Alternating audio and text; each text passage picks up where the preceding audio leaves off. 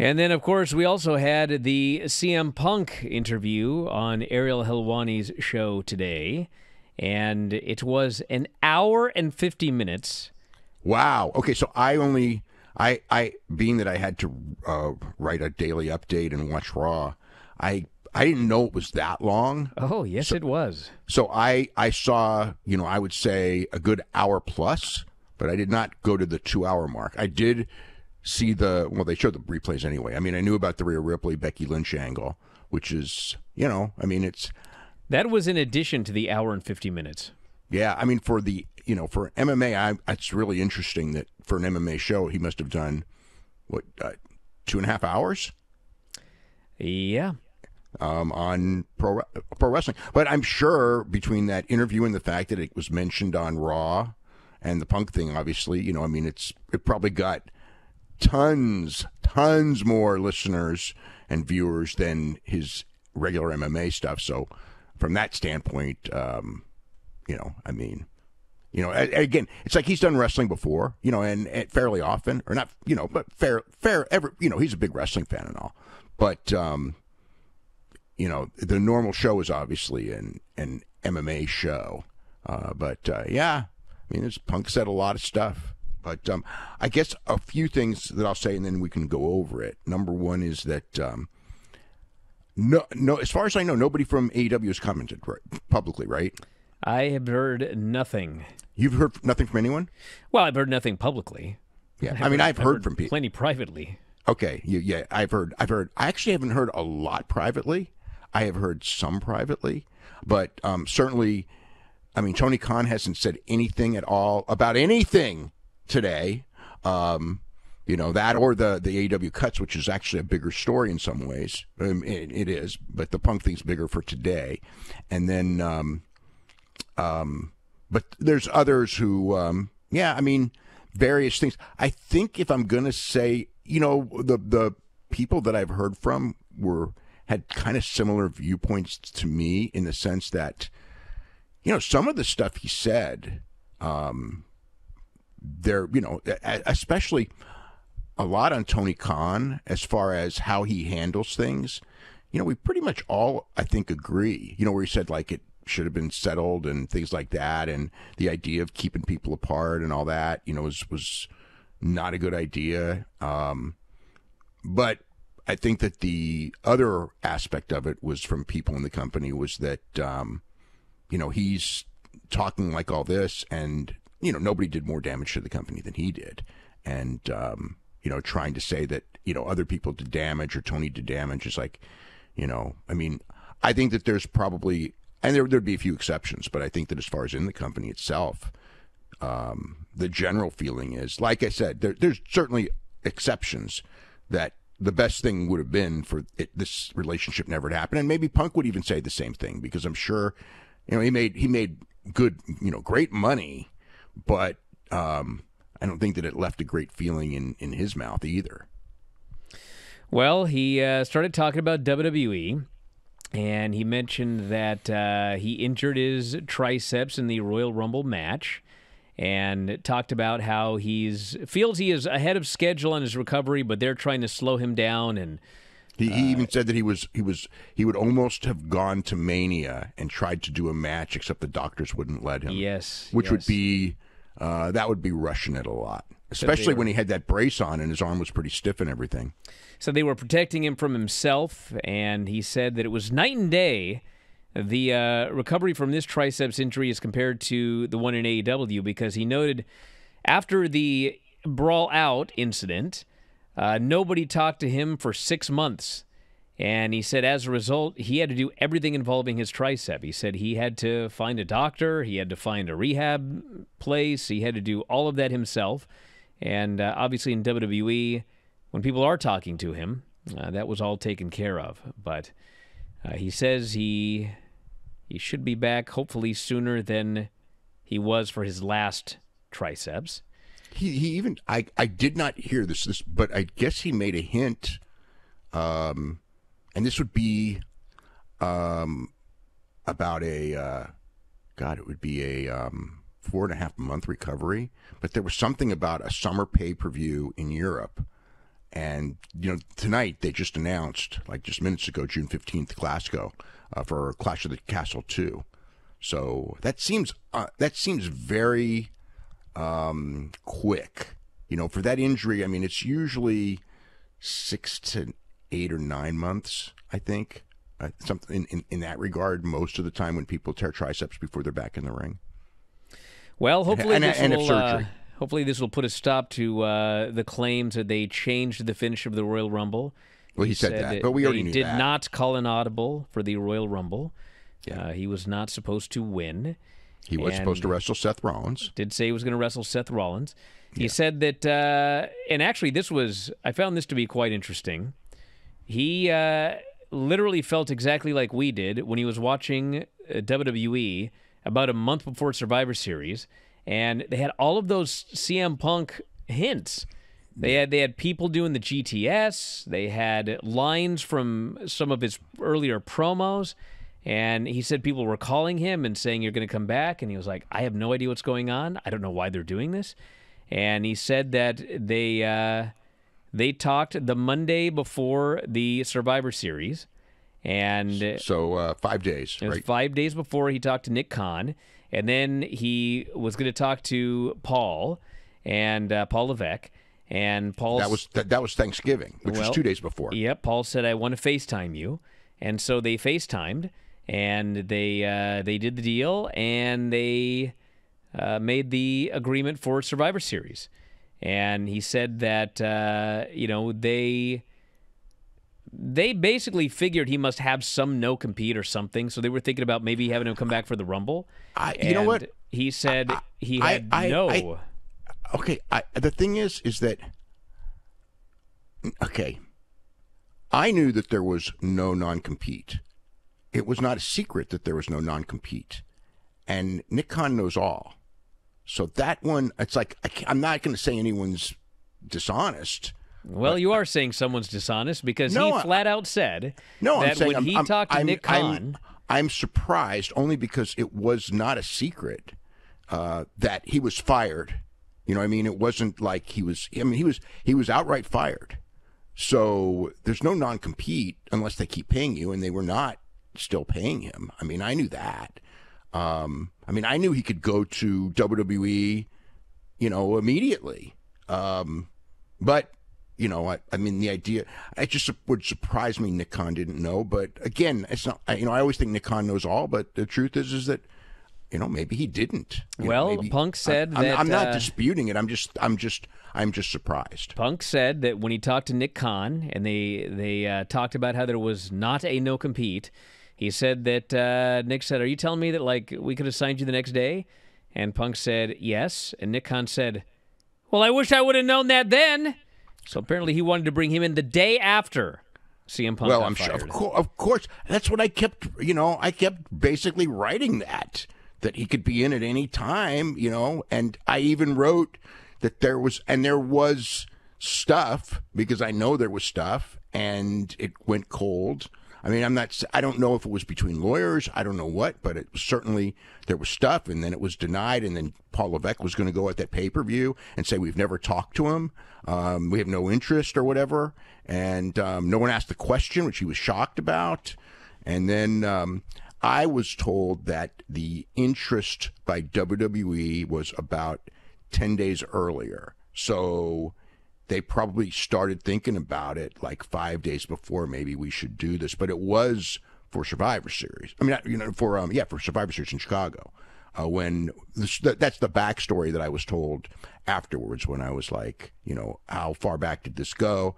And I was told roughly 10 days as far as first decisions of should we call him or should we make this deal. So there you go. So he said that...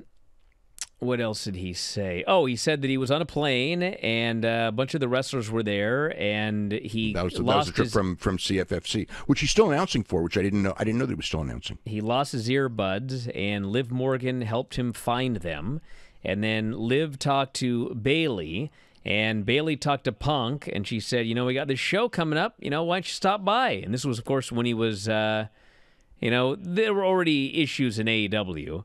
And so, but he was right about to start. in AEW back. Yep, but when this happened, you remember this was a pretty big story at the time. Yes, he showed up, and he said that people in AEW felt that he had betrayed them.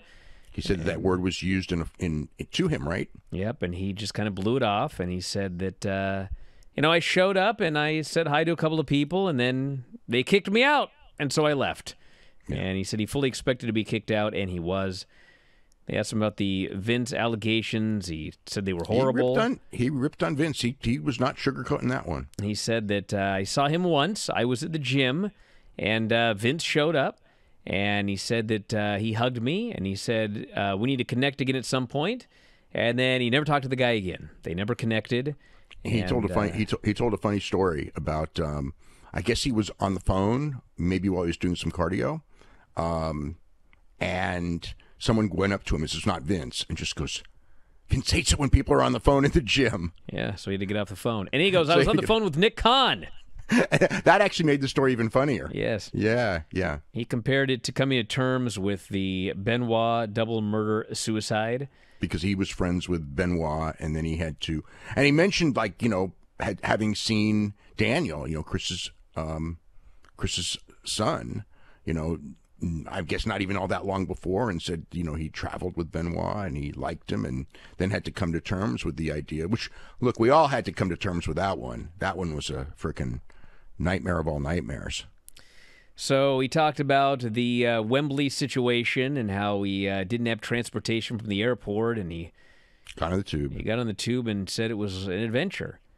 And then, the funny thing about this whole thing is then he mentions, when he flies home to Chicago, he says, I take the Blue Line home. Well, I thought... this is a normal thing for him to do, but he did say, it was fine. It was just, he felt it was irresponsible that there was nobody to pick him up from the airport. I have heard stories that's true, that people who have seen him on the subway from the airport home. Yeah. So he pretty much said that there is an NDA involving Brawl Out. He cannot talk about that. Which we know about, of course. There is not an NDA involving what happened with Jungle Boy. Yeah. But he doesn't want to talk about it. But then he did talk. Then he talked about it for a long time. Yeah. He talked about the idea. I just say this. One of the things that he said. When he's talking about the original incident, and his contention was that all of these people begged him to get involved, and especially Tony Schiavone. He really put it on Tony Schiavone, begging him to stop Jungle Boy from doing this, and said, about, we're going to ruin our reputation with rental car companies if we bring back a car with the windshield shattered, which is weird only because... how many times has pro wrestling destroyed cars? Well, they've destroyed cars many times, but oftentimes they're often, but not always. Yes, but they have used rental cars before. Sometimes they don't. Yeah. But I think the biggest issue with this whole thing involving Jungle Boy is a lot. So Punk explains that I didn't know that he had a vacation planned. And if you recall, the original story was that, Punk thought, well, this guy wants to do something and he doesn't want to go to work, and this is a way to take some time off or whatever. He even sort of said that here, saying that, yes, I'm going to get to that. He wanted to get away from going to Canada because it was so hard to travel. Yes. And I do remember, everyone had trouble during some of those Canadian shows because of, the flights up there were taken all day in some cases. Well, here's the point. So this was what he said originally, which was that was the reason that Jack wanted to do this. And I remember at the time when I first heard the story, I asked people about this, and they were like, do you realize Jungle Boy has had more matches in this company than anybody? All the people to claim is trying to do something to not go to work, you picked literally the worst person because he works all the time. Yeah. Well, it was a planned vacation. Well, yes, he was going to go on vacation. He wanted to do this deal, and he was told to get a car. So at the end of the day, whether it's Tony Schiavone or the Doctor or CM Punk or Jungle Boy, I personally think that they should listen to the Doctor. Well, the point is, and if that's the case, the Doctor should have. But said, hold on, you're missing the point here. The point is, Yes. Who told him to rent a car? Tony? Presumably, it would be Tony Khan. No, presumably it would be somebody like one of the agents. I don't think that's. I mean, it could be Tony Khan, but it would be somebody higher up, obviously. Well, the fact of the matter is, the fact is, somebody whoever told him to rent the car. Yeah, that's the person that everybody should have been talking to. Absolutely. Because whatever you want to say, and listen, I'm not a big fan of glass either. No. I don't think people should be taking bumps in glass. But the fact of the matter is, Jungle Boy was told a certain thing. Everybody was telling him not to do it. Where's Tony? Well, Tony's that's another issue that was brought up. He has no phone? Like, seriously, in a situation like this, at the end of the day... Oh, of course, it's Tony.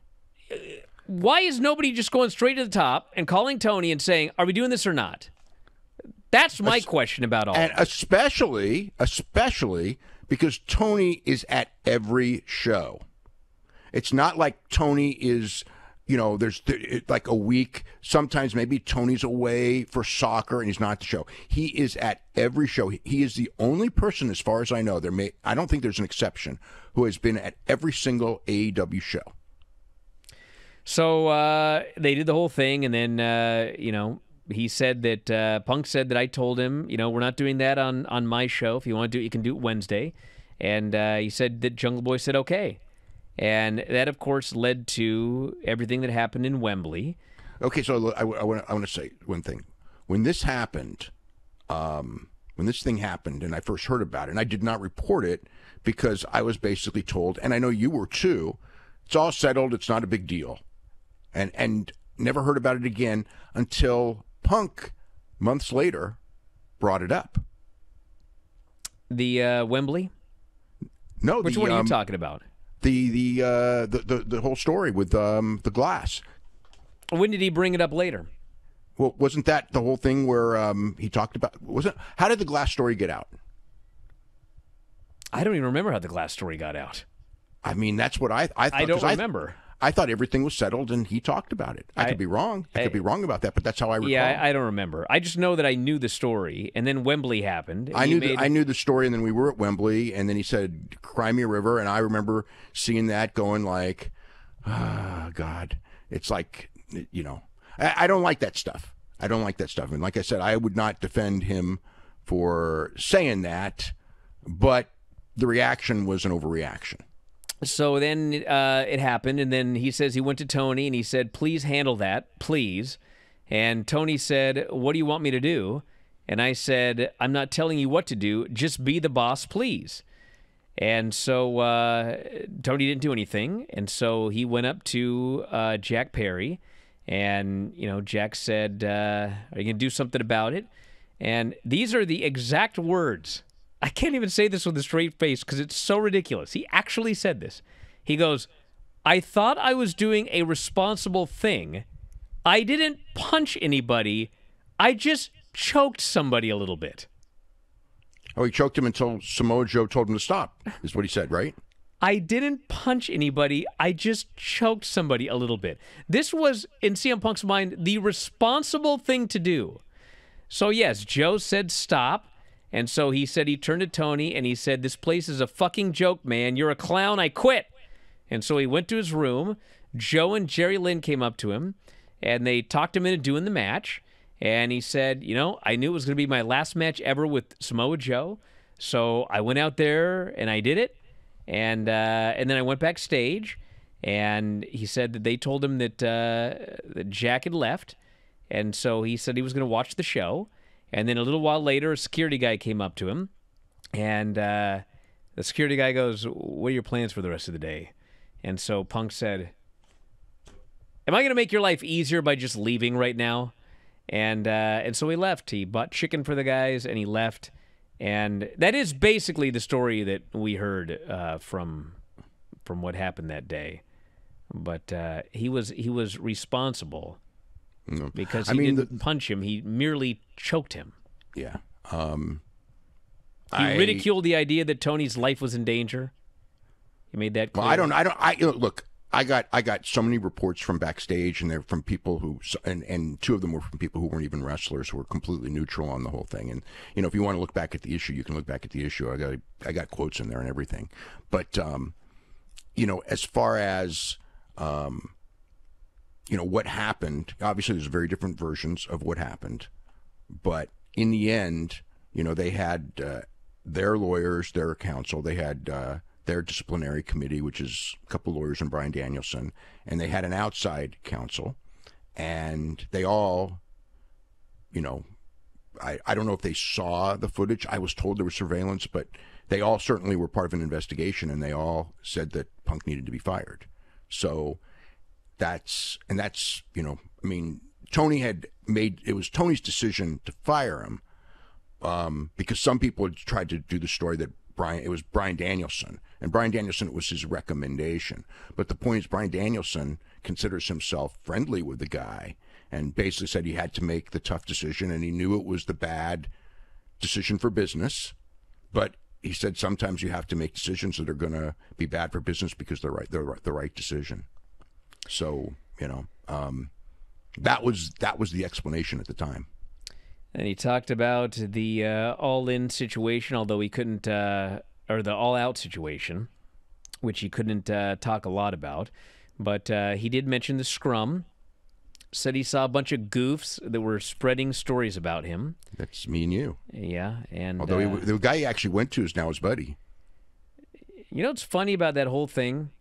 Yes. Is the very first thing that happened is he went after somebody for being friends with Colt Cabana, and was told that, in fact, I'm not friends with Colt Cabana. You have the wrong information. Yeah. And then he went after me for something that he was very angry about. And I don't even know what that is. I can't even remember, but I do know one thing. Well, that is about 5 seconds into it, I was like, this guy either didn't listen or he got like a clip and he heard it out of context or something, because he's mad about something that I never said. And the idea that you and I reported this whole Colt Cabana thing and that we were the genesis of all of this, that is absolutely 100% not true. And that story was all over the internet long before we ever talked about it. And when we did finally talk about it, yes, we were trying to explain what was going on in the Hangman, all of these riddles in the Hangman promo, and we made it very clear that there were people who believed that story. We never said that was the story. We never said that's what happened. I did say that was the story, but much later. Much later you may have, but at the time... Oh, no, not at the time. At the time, we said that's what people believe happened. And over and over, and I mean, I will say that on that one, that long before the Adam Page interview, okay, look, I'd heard it from the internet. I'd heard it from wrestlers. I'd heard a ton of stuff, all the same thing, the Colt Cabana thing, right? And I said, I texted Tony Khan and I go like, you've got to address this in some form for backstage, not for me. I don't give a shit. Well, whatever. You got to address this because it's really fucking up the dressing room. And this is long before anything happened. This is long before that promo thing. And obviously that never happened. And even, he talked about it. And I've heard even today from people in the company going like, he just should have done it then. He should have done it in February 2022 or whenever that thing originally went down, months before it became a big dressing room. It was already becoming a dressing room issue. So that's when it should have been addressed, and it wasn't. And, that... keep going. I'm sure I'll have more to say. Well, he said he was a professional because he didn't kill the Hangman. He was professional because he did not double leg him and murder him, he said. And it was another thing that was interesting is he was talking about the promo, okay? And before the only thing I had heard was it was the one line, right? That the line about workers' rights. He said that they got together and they went through a promo back and forth, and this is what I'm going to say, and this is what you're going to say. Not word for word scripted, but basic outlines. And then he said that the entire promo, Page didn't do any of it, so he was left. I can't do the lines I planned because he wasn't feeding me the lines and this and that. I mean, this is the first I heard that it was the entire promo and not just the one line that got him mad. So I just never heard that story before. And then he said, I will never, he said at one point Colt Cabana came up to him and said, hey, can we talk so things aren't weird? And Punk said, I told him I will never talk to you without a lawyer present. And apparently that was the last time they spoke. And he spent a lot of time. He did say at the end that, the positives of his AEW run outweighed the negatives in his mind to him. Really? That's what we said. I think the positives definitely outweigh the negatives, he said. Mm-hmm. But he spent a lot of time essentially saying that Tony Khan is a nice guy, but, we're not promoting wrestling. They're not trying to sell tickets. They're not trying to make money. They're Ariel asked him, well, what are they trying to do? Okay, well, and his response was, have good matches. Which is not a crime. And he even said that. He goes, said, and that's fine. He said that's fine. Okay, the thing, okay, again, like, there's always a different perspective. But I know that Tony Khan is actually a guy who lives based on ratings and selling tickets. And I mean, how many times have we heard about, good ticket sales and gates and things like that when they're good? We hear it all the time. Now, I'm certain that he cares about that greatly. And when it's bad, he's aware of it. Now, how he addresses it and things like that. But I mean, as far as the goal, I mean, that's the goal. It's everyone's goal. Everyone's goal is to, make money and to have a successful thing. And for a lot of the period, I mean, it's a 5-year company. For much of this period, attendance has been very good. It hasn't been that great, of late. Ratings have been quite good. Even now they're not that. They're at a low point. And obviously we can talk about it, but they're not. They're certainly most of that 4-year plus period on television. The ratings have been good. The pay-per-views have been good. It's not like it's some disaster that people are. But there's a narrative that people. And it's funny because what he was saying. Well, and like some of the stuff about Tony being a leader and Tony should have stepped in and things like that is the same stuff that we've heard, I've said, we all said. Like, I'm listening to a lot of it, and I'm going like, he's right. Not everything, obviously, but I mean, it was just like that is an issue. And I mean, even like the night before the frickin' brawl out, Garrett and I talked to Tony, and we brought this up. And his thing was he thought it was cool. I don't know if it was like a Bret Hart, Shawn Michaels thing, but that was what he said. He goes, you like a little tension. You like that thing where fans don't know if it's real or not or whatever. But I mean, he was, he answered that. And, and I brought it up specifically for, I mean, I wasn't clairvoyant in knowing that there's going to be some fight the next day, but I sure as hell knew that there were problems because Punk did that interview with Sports Illustrated where he blamed me, by the way. Not even me. He blamed the Young Bucks for telling me, and again, I should have immediately, immediately when he said that, I should have just contacted him and just gone, dude, it's not the Young Bucks. And I mean, he still goes with that narrative, even though I did tell him that, but I didn't tell him it right away because I just thought, let him blow off steam. I can take the heat. I don't really care. But, and I mean, the whole thing of the goof with the 5 stars and everything, that was a cool shot. But, I mean, he contacted me plenty of times, and I wasn't such a goof talking TV ratings when he came in and just goes, you got to explain TV ratings to me because I'm not, it's not something that I've learned. So you got to explain it. And, I tried and all that and whatever. But whatever, none of that really matters today. But, I just felt that, I don't know, because I thought like, oh God, maybe if I told him a week earlier, he wouldn't have done that big monologue. But it was probably going to happen either way. I think. I mean, and he was already mad and all that. So that's water under the bridge. Well, that's the gist of it. As I noted, it's an hour and 50 minutes, so it's impossible to go over everything here, but you can listen to it. It's on YouTube. Ariel Helwani, MMA Hour, so you can go up there and check it out. But thank you for watching. Make sure you subscribe to the channel and click that notify button, and you'll never miss a video again.